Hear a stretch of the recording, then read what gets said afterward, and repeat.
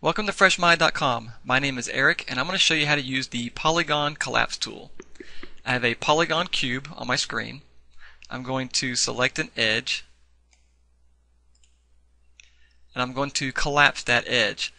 What's going to happen is this top corner and this bottom corner are going to meet in the middle because we're basically just taking that edge out. So I'm going to go to my polygon menu set. Under my Edit Mesh menu, I'm going to click on Collapse. And as you can see, those two edges met in the middle, or two corners met in the middle. I'm going to do that one more time.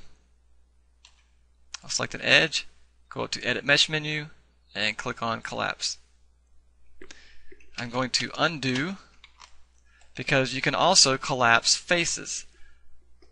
So I'm going to select this top face, and when we collapse it, all four of these corners are going to meet in the middle. So I'm going to go to my Edit Mesh menu again and click on Collapse. And as you can see, that whole top face is gone. So it forced all those four corners to meet in the middle. And that concludes the Polygon Collapse tutorial. Thanks for watching.